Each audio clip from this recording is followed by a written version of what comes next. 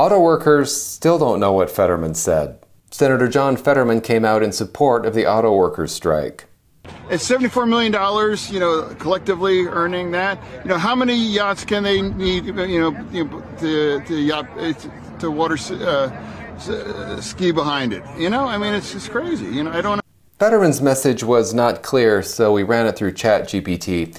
ChatGPT responded saying that its language translation matrix didn't have a clear meaning, but the person appeared to be speaking Klingon.